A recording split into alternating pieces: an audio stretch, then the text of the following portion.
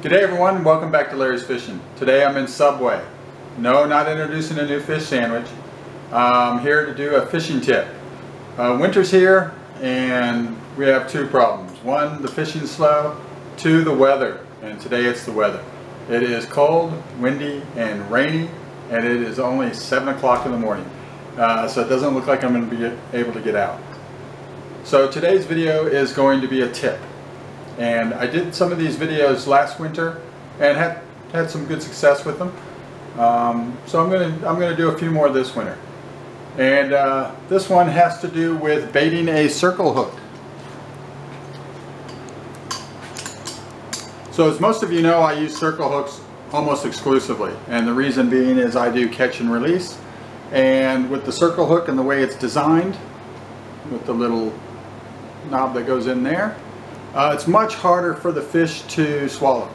Over the last 2 years, I probably count on one hand the number of times I've had to either cut the line or take a fish home because I haven't been able to get the hook out. Most of the time when you catch a fish with a circle hook, you'll catch it in the jaw because it catches itself.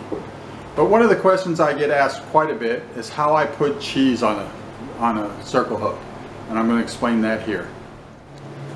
Okay, so step number one is you get a block of cheese. You don't use the cube cheese because the cube cheese doesn't fit on a circle hook correctly. So you need to get a block of cheese. All we're going to do is cut lengthwise.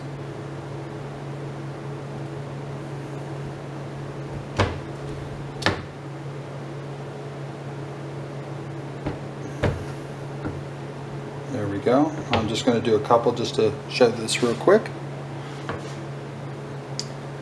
So after I've got two here, cut those in half.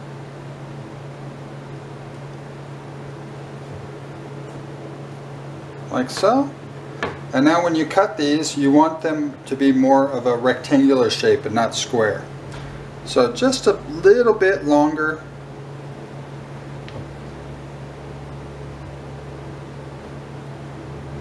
So a little bit more like a rectangle than a square, and I'll show you the reason for that in just a second.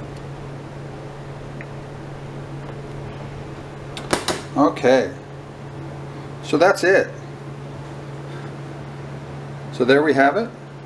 So it's just a little bit longer on one side than the other. As I said, so it looks like a rectangle and not a square. Now the reason the rectangle and not the square is this. So you got the circle hook, about a third of the way through the cheese, put it through, just wrap it around and then twist. And the reason you want the rectangle, the little longer end, is so that you can place that end piece of cheese back through the hook. So it looks like that. Now I've done a bit of fishing here in Denny over the last 3 years and used cheese quite a bit. And I have found that this has been more successful for me than any other way. Now I know a lot of people, when using it,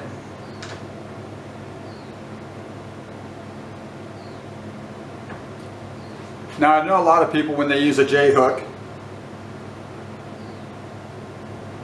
they like to have the cheese just hang straight down, which is fine. And it works, but I have found that if you have that two connection to the hook, the cheese connected twice, and it's still at an angle, well, you can see, to get that cheese, they've got to take the whole hook. Whereas if it's just hanging down, if they nibble that bottom part off or grab that bottom part and pull, you're not getting the fish. The reason I don't use cube cheese is because it will not fit in that gap. If you cut cube cheese in half, it just doesn't keep that firm foundation. It comes off the hook much easier. So I found if you get a block of cheese and cut it yourself, works much better. I hope this tip helps. I hope you catch more cod using this. Maybe a couple carp now and then. But until next time, keep fishing.